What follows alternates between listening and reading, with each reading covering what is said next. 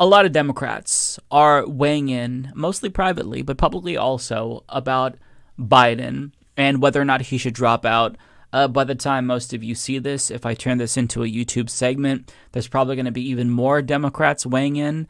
But one thing that has been interesting to me that I didn't get to address in the videos on Biden that I did is Bernie 2020. So he's back.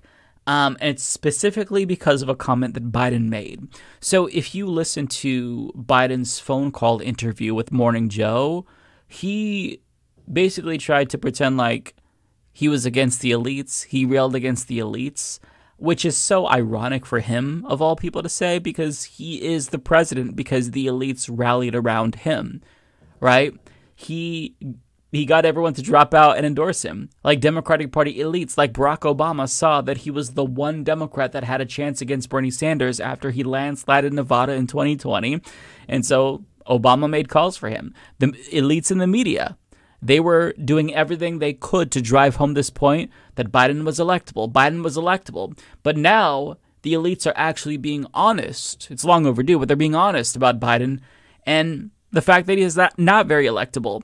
And so people are pointing that out. And it's really interesting. They're kind of saying the quiet part loud. So here's Chuck Rocha. He was actually, so he runs a super PAC now, I think, or a consulting firm. But he was part of Bernie's 2020 campaign. And listen to what he says. Also say something that's very, I wouldn't say it's funny, I would say this very interesting, is the same elites that he talks about in my party were the same elites in 2016 in the presidential primary that said everybody had to come together behind him to beat Bernie Sanders when they demanded everybody drop out so that he could be the only person to beat Donald Trump. So I think it's ironic that he's telling people now, those same people that said we have to be with Joe Biden, that they could challenge him at the convention. So say something. Yeah, I just said all that. But yeah, he's absolutely correct. And to be fair, I watched this clip earlier, so I was probably just parroting what he said. But I mean, the points are points that a lot of us have already made, right? Joe Biden doesn't get to complain about the elites because he's the quintessential elite. The donor class love him. Remember the article from 2019, I believe, where Bernie was trying to rally based on Medicare for all. That was like one of his signature issues. And there's an article from Vox talking about how the healthcare industry, they're hoping that Biden is like their last defense against Medicare for all. So this dude is... he is an elite. So for him to say that is ridiculous. Now what's crazy is you have Adam Smith. This is a centrist Democrat. This is somebody who is not a fan of Bernie. But the things that he admits here is so wild to me. None of this is surprising if you're a Bernie Sanders supporter. But still, just hearing them say it is so funny. I got to make one other point. So the president talked today about how now it's all the elites who are trying to force him out. Let's remember what happened in 2020. Okay, the president did not run a great primary campaign. He lost badly in Iowa, New Hampshire, and Nevada.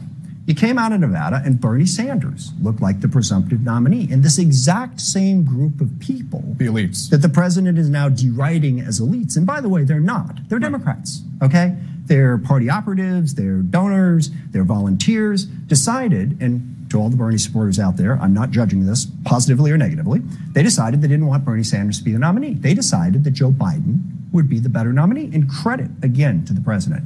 He decided that because he did 8 years as vice president. He did the years in the Senate. He had the record to be a strong president. And so they, through their support behind Joe Biden, and Pete Buttigieg and Elizabeth Warren and Mike Bloomberg and Amy Klobuchar, and I may be forgetting a few others, stepped aside for the candidate who was better. This myth that somehow Joe Biden came in and rescued us, it has been a nationwide movement since Donald Trump was elected president. And in 2020, that nationwide movement said, Joe, you're the best guy, let's go.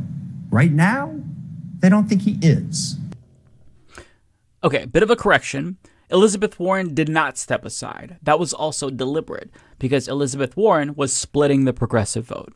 So there's a reason why Obama made some calls to Pete Buttigieg and Amy Klobuchar, but not Elizabeth Warren. It's because her remaining in the race was essential to make sure Biden was able to at least reach a plurality and beat Bernie Sanders because she was pulling more votes from Bernie Sanders, if I'm remembering correctly, than anyone else. And even though she embarrassed herself and came in third in her own home state of Massachusetts, what she did served the very important purpose of defeating Bernie Sanders. So, yeah. And to be clear, it was the elites that defeated Bernie Sanders in 2020. It was Democratic Party leaders that kind of organized and made sure he didn't win. Now, prior to Bloody Monday or Bloody Tuesday, there were talks openly on national television about if Bernie Sanders gets the most pledged delegates, they were going to contest the convention and just take the nomination away from him. And there was even that moment during the debate where the candidates were asked, will you support the nominee with the most pledged delegates? And the only one who said yes was Bernie Sanders. In other words, everybody was going to challenge the results, contest the election if it was Bernie Sanders. Now, there's another clip also from Adam Smith where he kind of says the same thing. Joe Biden was not picked in 2020 because he was the only person who could beat Trump. He was picked because he was the only person that could beat Bernie Sanders. Rightly or wrongly. And by the way, for the Sanders fans out there, I'm not judging. But that conclusion was made, okay? Oh my gosh, coming out of Nevada, Bernie Sanders is going to be the nominee. And people, just like they are now, back then said, yeah, I don't think that's going to work. So they were looking for an alternative. And tip of the hat to Joe Biden, he had the record. 8 great years as vice president. And I've said this over and over again. Okay, he's kind of repeating what he said. But yeah, he's saying Joe Biden was picked because he was the one person that stood between Bernie Sanders and the Democratic Party nomination. What he's saying is correct. Now, this isn't me crying over spilled milk because that ship has sailed. But here's why I think this is so interesting. The Democratic Party, one of the main arguments against replacing Biden is, well, there was already a primary and 14 million Democratic Party voters. They selected Joe Biden. Now, listen, that was not a real primary. States like Florida and other states straight up just canceled their primary. Ballot access was not given to his opponents. Now, that's not necessarily out of the norm with regard to Democratic Party primaries of incumbents, but that doesn't make it okay. So voters really didn't get a chance to make their voices heard. And to the extent that they did, there was a significant portion of the Democratic Party's base that voted uncommitted against Biden, saying, we're not happy with this guy. He's doing a genocide. So I say all this to say that when Democrats say, oh, if Biden steps down, then we're going against democracy. Shut the fuck up. It's disingenuous because you all don't actually believe in that. You were willing to steal the nomination away from Bernie Sanders, if need be, in 2020 if he won.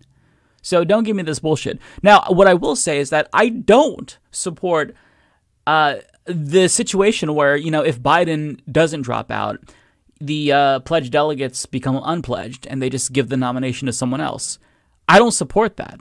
And credit to Kyle Kalinske, he made this point, which I agreed with instinctively, even before he brought it up. But, like, I don't want to create this precedent where if you don't like the nominee, you could just steal the nomination away from him. Because if you ever get a good leftist who wins the Democratic Party nomination, you don't want the party to think that we're okay with them just taking it if, you know, they don't agree. So I don't agree with that. I think that the only way to get Joe Biden out is to try to pressure him to drop out. And the way you do that is the same way you got Pete Buttigieg and Amy Klobuchar to drop out. It's got to be Obama, make the call. You know, Nancy Pelosi, Chuck Schumer. You know, we're moving in that direction. Chuck Schumer is telling donors, according to Axios, even though he denies it, that he's okay with a different nomination. So I don't support just stealing or taking the nomination away from Joe Biden, because even though the primary itself was not robust, it wasn't fair, 14 million votes, that's still important. I don't think that you can just disregard that.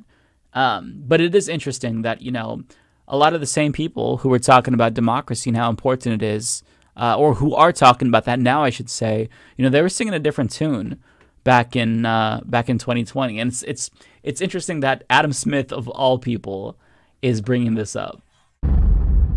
You think you just fell out of a coconut tree? Tree? Tree? They not like us. Tree? Tree? You think you just fell out of a coconut tree?